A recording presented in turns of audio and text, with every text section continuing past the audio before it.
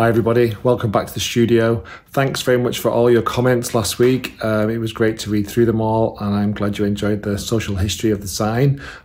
This week we are going to carry on cleaning the residue of the lettering, and we have got some sign writing to do as well to put those letters back, and then we start putting everything back together. So yeah, without further ado, let's carry on.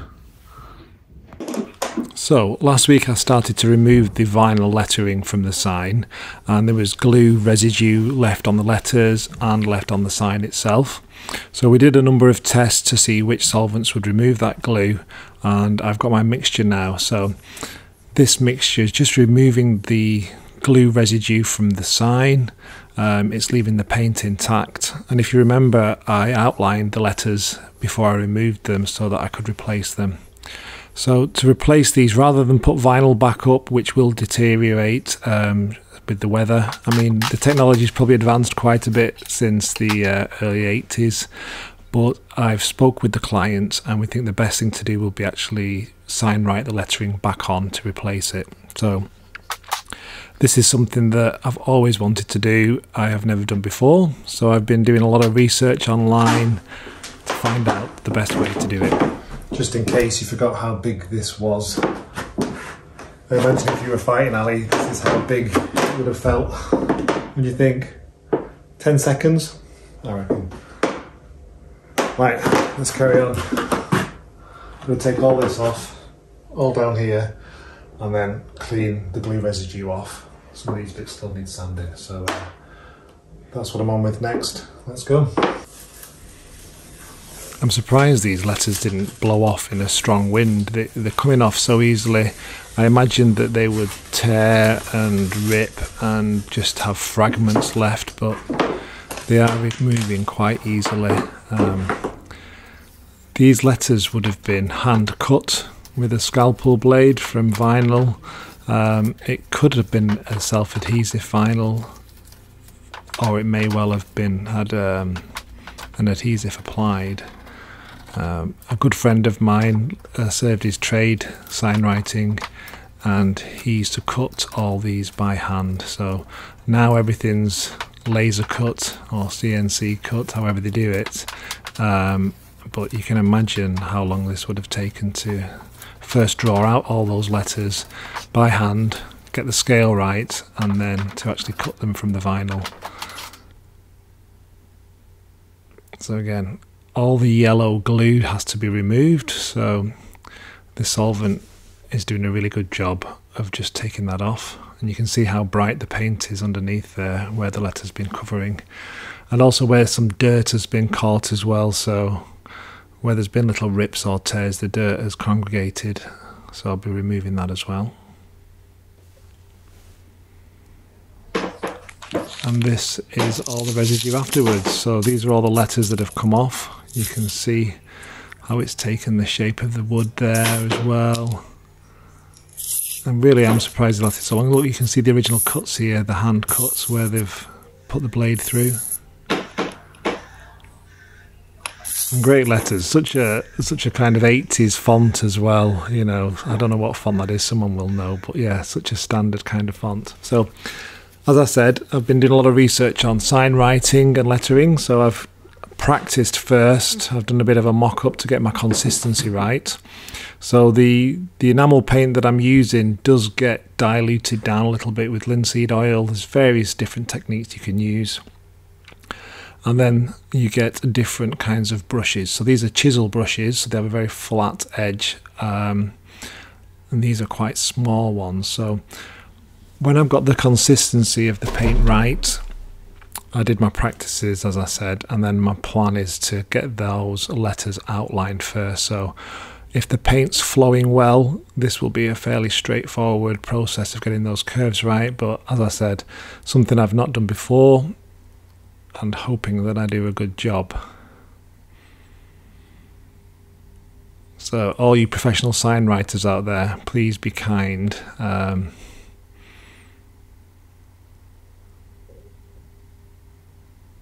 And that's my homemade, I think it's a maul stick they call it. So it's a paintbrush with some foam on and a cloth and some picture wire and picture cord. And I probably made that about 10 years ago. And every now and again I might replace the cloth on the end. But this just allows me to lean onto the work without touching anything or getting my hand smudging anything.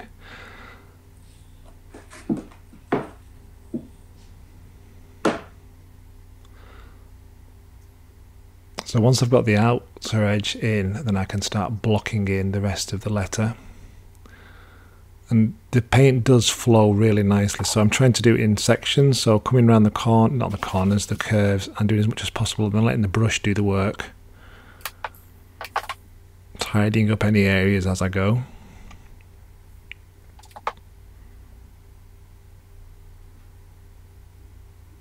And it's quite therapeutic as well. Takes an awful lot of concentration to get those curves in. And it's at this point that I realised I should probably have a different sized chisel brush for blocking in. It's maybe something at least twice the size of this, but hey ho.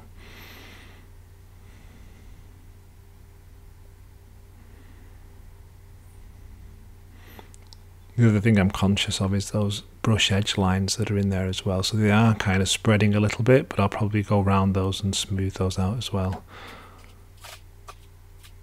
It may well need a second coat. Just see how it dries.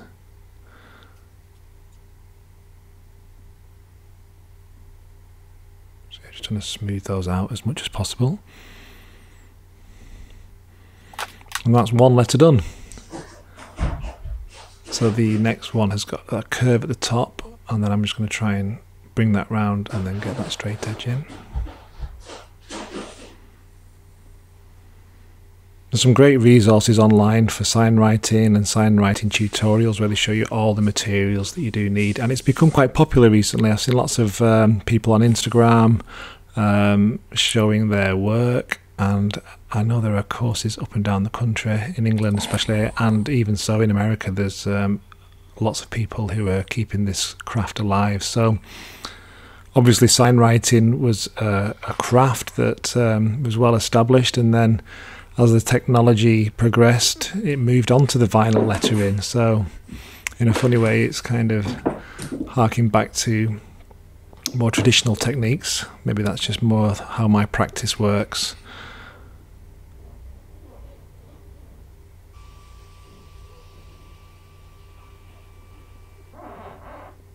But yeah, the concentration that this takes, I don't think I took a breath throughout all of these letters. But as I've progressed, you start working out how this all works. You get more confident in your shaping. So yeah, that's the first word boxing done. Quite pleased with that. I'm going to let that dry. I'll tackle the club and then see where we're up to. So yeah, best part of a couple of hours work there. Really enjoyable. It's going to take a second coat as well. But yeah, I'm pleased with that. Let me just flip this over.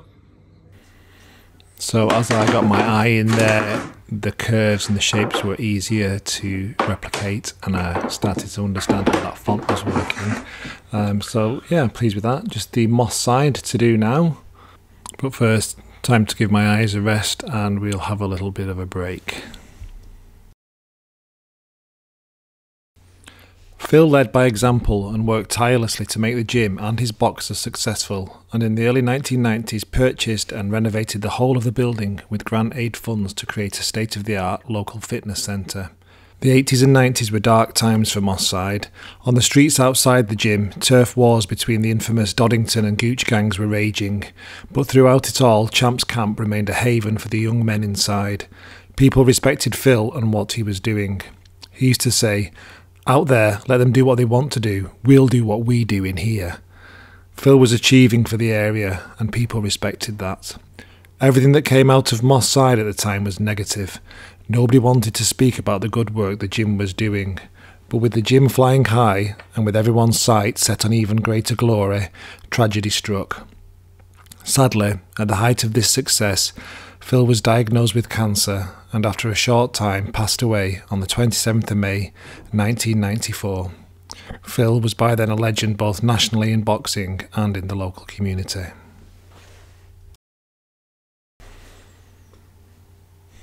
When he died in 1994, his wife Audrey opened Manchester's first women-only purpose-built gym, which Phil had designed.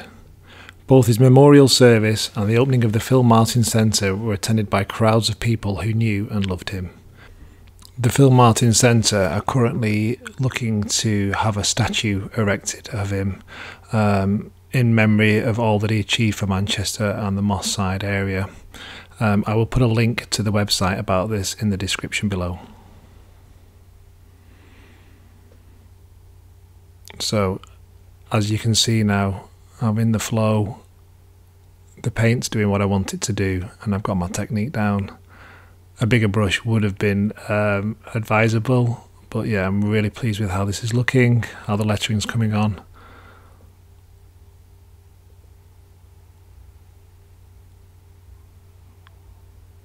Yeah, it's looking good.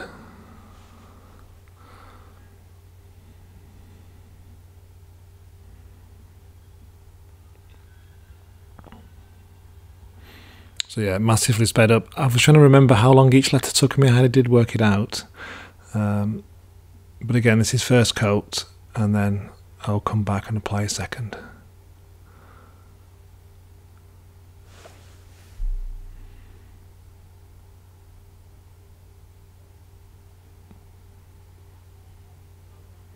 And there we go. Looking good.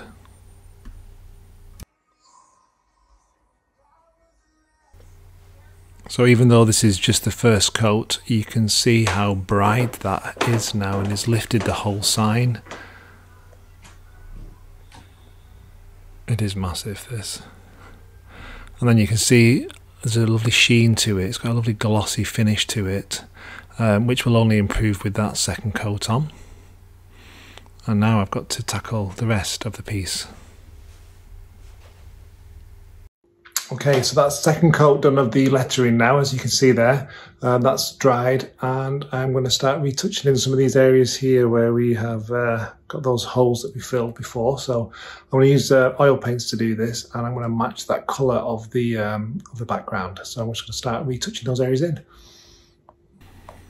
So I think the original sign was household paint. It could well have been gloss on there.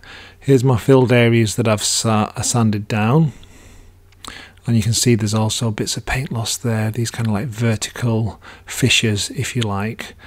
So I'm going to be quite liberal with my paint here, because I'm going to try and do two things at once. I'm going to cover the damaged areas and the retouchings, but I'm also going to kind of dry brush into those cracks. So I'll be using a fairly thick and stiff brush just to get a good covering of paint on there. Then I'll be just kind of brushing over gently, and the pigment will be filling those cracks, if you like, and making that whole area look a little bit more solid again. So compared to my usual restoration techniques and retouching techniques, it might seem a little bit excessive, but I do want to fill those little areas. You can see again there in the top left on the blue, the plywood coming through where the paint has raised. So it's just a matter of touching those in. And the same with these areas here. I'm going to touch in those little bits of sanded areas and those dots. I didn't actually film it, but I want to come back over and blend that in a little bit more with some of those roughed areas on the top. And the same with this here, matching in the texture and those highlights, and then just kind of matching the scumbled black brush strokes as well. I'm quite pleased with that. So yeah, I didn't capture too much of the retouching of this. I was on quite a tight deadline with this piece. I can't remember whether it was a month or 3 or 4 weeks, so I had to kind of get an awful lot done. So some of my filming was a little bit hit and miss. So the next thing to do is retreat the framework. Now I've had a few comments saying that, you know, why hand sand this? Why not just use the power tool and not charge them per hour? But I have a very small studio. Sanding tools in here, power tools, would just cause such a mess in the studio, and I'm on my own. it was too much to take the sign out of the mill and do it outside, so that's why I decided to hand sand them. And then this is the colour of the stain that I'm going to use. So it's just an exterior wood stain that's quite close in colour to the original. And I think I mentioned earlier that I didn't want to use paint because that could flake off. So again, chatting with the client, we've decided with this red stain, close to the original colour, and it will weather down a little bit as well. So it'll go on looking quite bright, but over time it will dull down and be more akin to the original colour, if you like. So as with all these jobs, budget's a consideration and time. So I was on quite a tight time frame with this, and a lot of the decisions that we've made were in talks with the client, and you know what they wanted to pay for and what they thought was fitting for the piece as well. So I'm sure some people might have said, why didn't you replace that outer frame, or why didn't you do this or use this other treatment? Again, it's all to do with time and budget and client's wishes. So that looks quite bright. You can see it's kind of jumping out, but it will tone down. But yeah, it looks fabulous. I quite like that white border on there as well, but we're going to keep things original as possible. So this is the first coat, and it's absorbed in a little bit. It may well take a couple of coats on this to get it how we want it, but I'm quite pleased with that. It looks good. Just the second one to do now. Alright, so I've done the first coat on that first one now, and because I'm on a bit of a tight deadline with this, I need to get a second coat on tonight before I go home. I have constructed a wonderful double-decker system. Let's just show you this. Look at this. So, with the clever use of these wonderful boxes with an old art project, I've safely attached the top layer of the sign, and now I can use this to get my second coat on. So I'll quickly get a second coat of that on tonight, and then I can see where we're up to tomorrow. Okay, thought about that. Very impressed with that. So yeah, all the previous restorations were dry on there, and then this just allowed me to apply numerous coats of this wood stain to both pieces at the same time.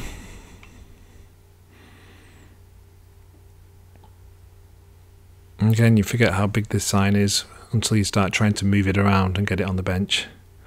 But this wood stain is applying really nicely, and yeah, it's really freshening it up. And then this is next day, where probably end of the day next day, where we've got a couple of coats on there. So you can see it's got a lovely gloss finish to that now.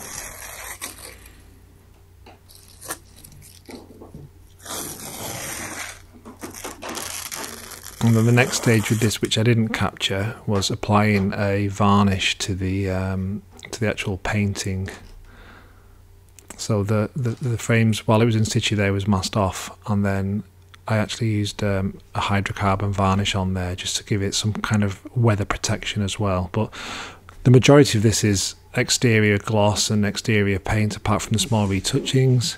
But this is the day before it was picked up, or the day it was picked up rather, ready to be installed, and it looks fabulous. So much brighter, so much cleaner. The lettering's all in place, and really shines out now. And yeah, I'm really pleased with how it looks. Someone said it was painted with heart, and I agree. So if you imagine that, you know, Moss Side's burning, there's all the riots, Phil's trying to get the club off the ground, he goes to the hardware store, gets 2 sheets of plywood and makes this fantastic sign, gets someone to do the lettering for him, and then puts it on the outside of the building, and this is his calling card to get all those young people involved in the gym. He must have been so excited to get this on the wall and get it up. So here it is as it arrived at the studio, looking a little bit worse for wear, and then this is it finished, ready to be installed back outside. So lots brighter, and yeah, looking in good shape. Little road trip. Manchester since the 90s has grown so much. Trafford Park is hustling and bustling with all sorts of different industries, lots of service industries that are there. Amazon, of course, always present. Well, the big change in Manchester is the growth of the city centre, outside investment from China has seen the rise of huge skyscrapers that just keep popping up all the time. These have arrived in the last 2 or 3 years, and the whole landscape is changing so rapidly. Everywhere you look, there's a new tower block or luxury apartment being built. The cranes are everywhere on the skyline. This bridge here is the border, the Mancunian Way, that leads us into Moss Side and Hume. So underneath this bridge, we come out of the city centre slightly into urban areas of still deprivation, still very poor areas of Manchester, back-to-back housing, terrace streets upon terrace streets upon terrace streets with social housing left and right.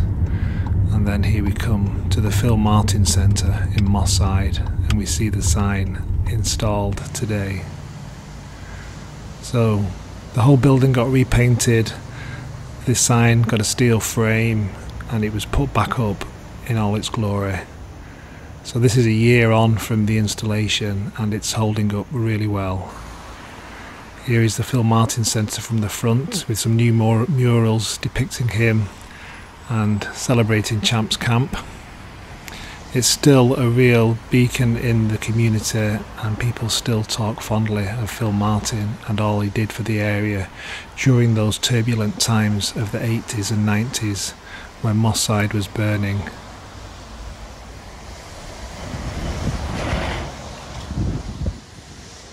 Okay guys, here it is installed. It looks tiny up there, but we know how big it really is. It's so great to see it up there and in place, and learn about the story of Phil Martin. Phil was a great person in this area. He was a legend. He was, thank you. And then the legacy that the Moss Side Boxing Club has left in Manchester is fantastic. And as we can see, this place still works as a beacon in here, in this society, in this community. And yeah, it's fantastic. Right, I hope you enjoyed that episode. Next week I've got a brilliant painting for you with a link to one of our past characters, Mr. Williamson, so I hope you tune in for that. Please hit like and subscribe, and thanks for being along. As you can see, the weather in Manchester today is a little bit grim, but back to the studio. Thanks for watching guys, see you later.